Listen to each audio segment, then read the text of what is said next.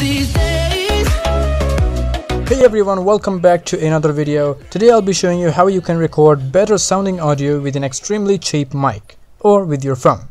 The audio you're listening to right now is recorded with a $5 mic I bought from a local computer store and is edited with Audacity. Here's how it sounds with no effects or anything. Pretty bad, right?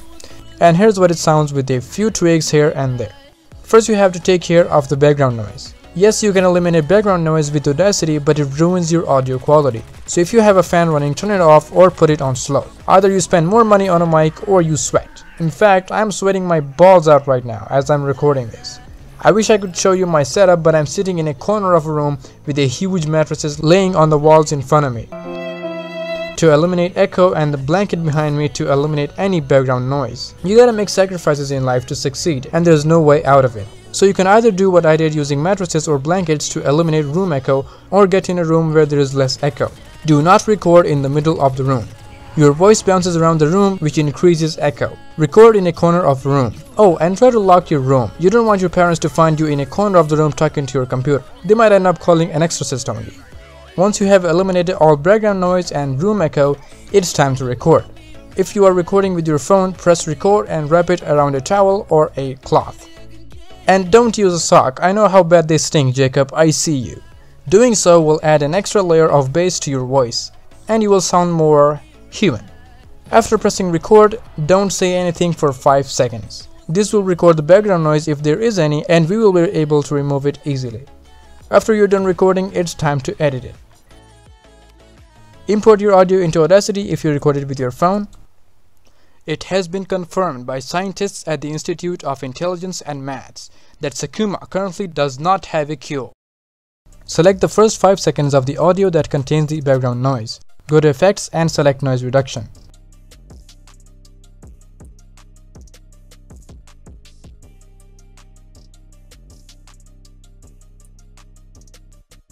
All room noise is different. These are the settings that work best for me. Play around with the settings and hit OK when you're done.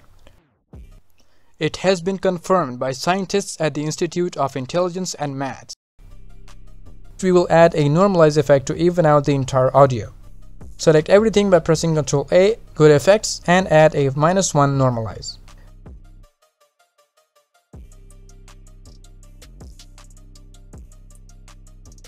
It has been confirmed by scientists at the Institute.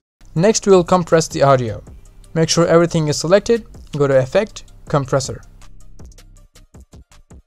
Change the values to the ones I'm using. You can tweak it to your liking if you want to.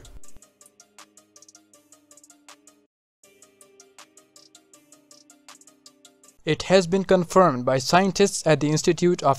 Next, we'll add Equalization. Go to Effects again and select Equalization. These are the settings that work best for me. It adds a slight bass to my audio and treble that evens out my voice.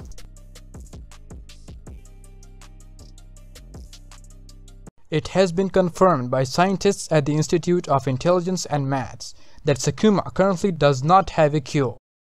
And this last effect is optional. I'm going to add a slight more bass and treble with the bass and treble effect.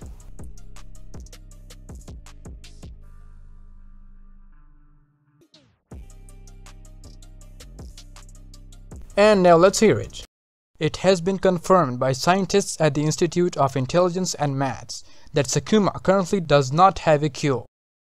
And there you have it, a better sounding audio with a cheap mic. So that does it for this video. I hope it helped you out. If it did, be sure to leave a like, subscribe if you're new here, and check out more videos on my channel. Thank you so much for watching. I will see you in the next video. Peace out.